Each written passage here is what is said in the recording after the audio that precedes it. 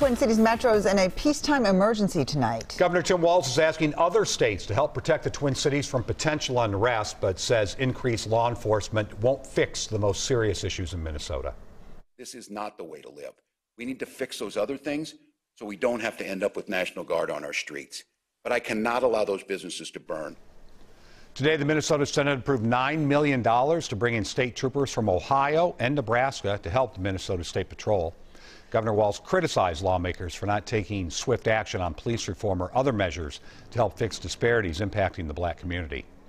Minneapolis Mayor Jacob Frey says he and the police chief are instructing law enforcement to prioritize de-escalation over the next few days. Meanwhile, Brooklyn Center is the only city under a curfew tonight. A crowd marched in Minneapolis today calling for the jury to convict Derek Chauvin. Others headed to George Floyd Square to reflect. David Schuman joins us right now.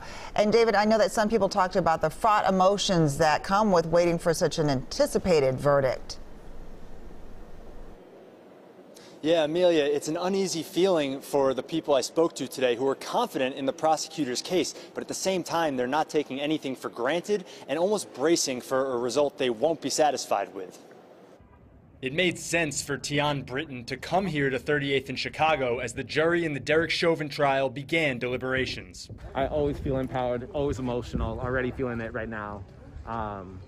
Just the pain, the happiness, all these feelings. Tian's visited George Floyd Square many times. It was Bishop Thomas Masters' first time. I wanted to be a witness. I wanted to feel what it's like to be in the neighborhood, to talk to the locals. Masters arrived Monday from Florida, expecting or at least hoping to see a verdict come this week. I'm hoping that we don't have a hung jury, because all it takes is one person to hang this up, and then we go back again. The bishop says he doesn't see how anyone could watch the video and come back with a not guilty.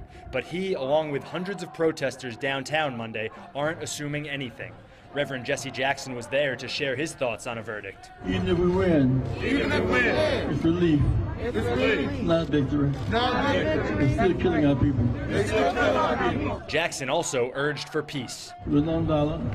Not because we're scared. Not because we're scared. Because we're wise. Because we're wise. Tian understands businesses being concerned about an acquittal, but he also believes Chauvin deserves to be guilty. I just know people are already boarding up, doing this and that, when they shouldn't be like any cause to like feel anxious about the looting and stuff. General impressions among people I talked to were that the defense's closing arguments weren't as strong as the prosecution's. All right. Thank you, David.